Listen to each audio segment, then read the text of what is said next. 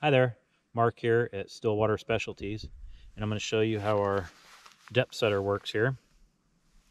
And you're going to take the shank of your fly and you're going to put it through the hole at the end of the clip here, just like that, so that you don't lose it in the sand or mud, or if you're going to cast it out.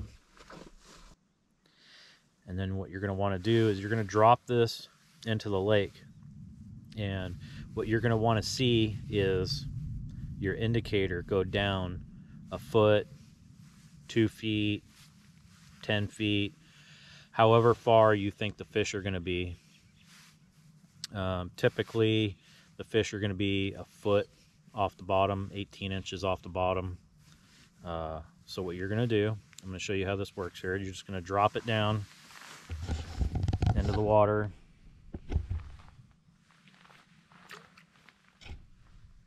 Just like that. Now, if your indicator is floating, that means your leader is too long. So you'll have to shorten your leader accordingly. You're going to want your tippet about 18 inches to 24 inches long. Typically, if the fish are spookier, then you're going to have a longer leader or tippet. And then your main leader, you just set that to whatever depth that you need to fish. So if you're fishing 20 feet deep, typically you want 18-foot main leader and then 2 feet of tippet. So if your depth setter is set properly and you want to be a foot off the bottom, this is what it's going to look like. Now, one of the cool things about this is you can cast this thing. So say you cast out and your indicator goes down further, cool, set it shallower. I use this all the time at Pyramid Lake. It's great for just standing on those rocks and cast out and see exactly where you're at.